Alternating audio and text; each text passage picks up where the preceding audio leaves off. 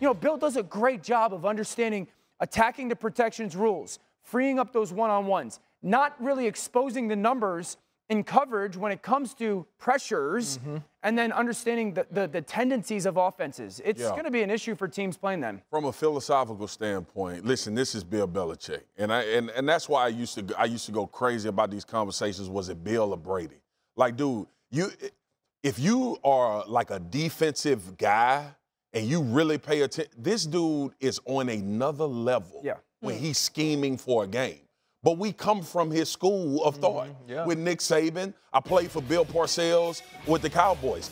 Bill Belichick is going to accentuate your flaw. Right. He is going to he's going to make you go to the things you don't do well throughout the course of a game. And that's what most teams don't have the ability to do. When we were talking about Dallas and the ability to adjust during a game, well, offensively, you come in with a plan.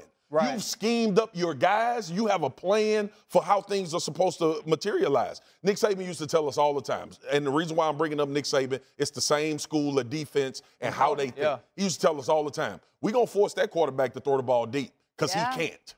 Like, it's just as simple. Well, there's nowhere else. Like, if he's going to look straight, it's going to be at you, bro. He got to look at you. My bad. All right, so I hate this, how there's so many peaks and valleys. Like, 1 minute somebody's an MVP, the next they stink. But there is something going on with Herbert. Well, he definitely doesn't stink. I'm not going to sit up here and say this dude can't play because he can, but there is a flaw. And we've seen that flaw in the last 2 weeks, and it's been processing the pressure or understanding when there's faux pressure. And he's going to continue to see this because this is a copycat league.